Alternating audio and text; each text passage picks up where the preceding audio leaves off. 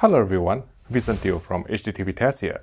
In this video, we are going to review the Sony A9 Master Series OLED TV, which is also marketed as the BRAVIA A9S in the USA. It only comes in one screen size of 48 inches, and so is the smallest OLED within the Japanese brand's 2020 TV lineup. The Sony A9 is designated as a Master Series TV, a prestigious branding bestowed upon the best TV within each size class.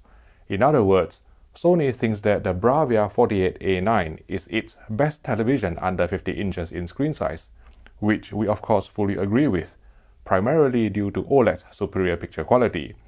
The design is reminiscent of the company's AG9 or A9G introduced last year, with the ultra-slim OLED panel sitting on a low-profile aluminum stand that leaves no room to accommodate the height of any soundbar at all. According to Sony, this minimalistic design is for a good reason. Viewers who buy a 48-inch OLED instead of a 55-inch one are more likely to have done so because of space constraints, and logically it follows that an external soundbar probably wouldn't be appealing to this demographic segment. With this in mind, the acoustic surface audio on the Sony A9 makes perfect sense. Helped by twin actuators and a subwoofer, the OLED screen itself acts as a large slab of forward-facing speakers, obviating the need to build additional speakers into the television. We were impressed by the tonally melodic vocals and crystal clear transients, although we had to bump the volume above 30 to open up the soundstage. The bass was clean, if lacking in oomph, despite adjusting the equalizer and going through the acoustic calibration procedure using the microphone on the remote control. Talking of which, the remote bundle with the BRAVIA A9 or A9S is Sony's premium remote, but not the backlit version, which is slightly disappointing for a Master Series TV. The connections are found on the left rear of the display, including 4 HDMI 2.0B ports whose only HDMI 2.1 features is EARC or Enhanced Audio Return Channel on HDMI 3. Like all recent Sony TVs with X1 Ultimate chipset, the A9 or A9S is equipped with an MT5893 SoC from MediaTek and 2.5 GB of RAM. It runs on Android TV Pie 9.0, which operates smoothly and responsively through its user interface, granting access to all the key streaming apps of Netflix, Amazon Prime Video, YouTube, and Disney+. Before I proceed to talk about picture quality, I would like to thank UK electrical retailer Crampton Mall Leeds for sponsoring this video.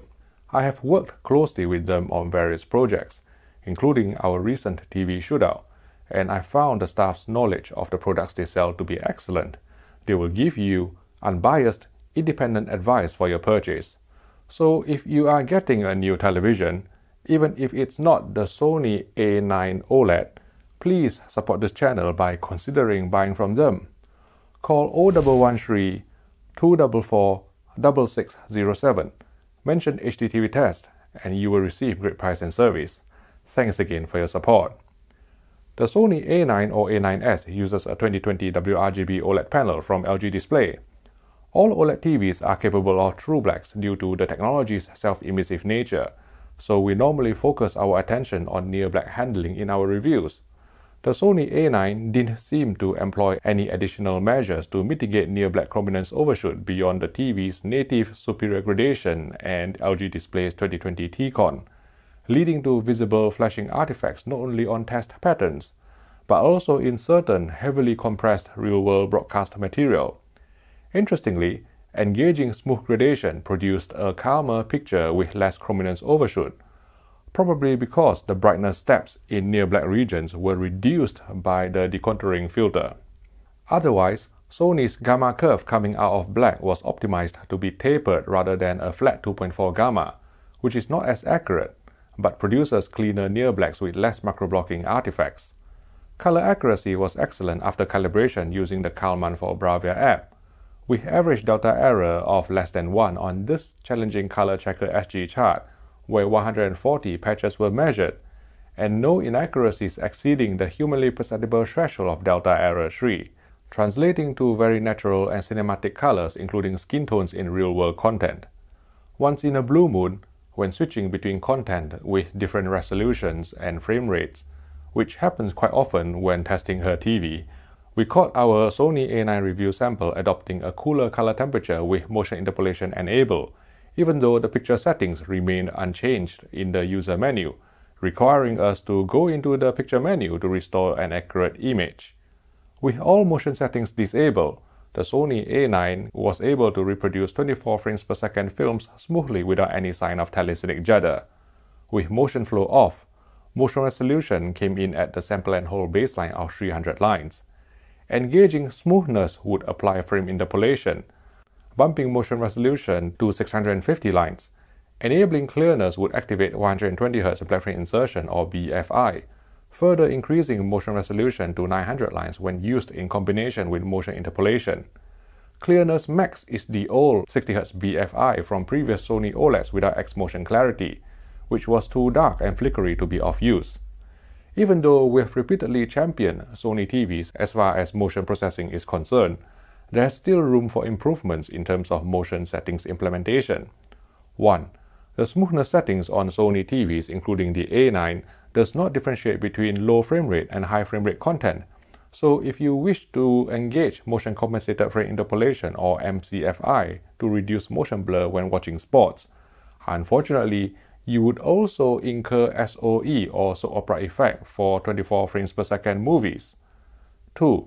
The default motion flow and film mode settings would introduce the occasional stuttering and tearing in 50Hz broadcast programs with mixed edits, requiring users to switch off either film mode or motion flow to eradicate these artifacts. Similar to what we have seen on other Sony televisions with the X1 Ultimate chipset, upscaling was first class on the BRAVIA A9 or A9S, retrieving clean and sharp detail from this SMPTE RP133 test card in 576i, without junk pixels and only minimal overshoot. Although it can be argued that upconversion of even grubby standard def channels isn't as demanding on a small screen compared to a 65-inch OLED.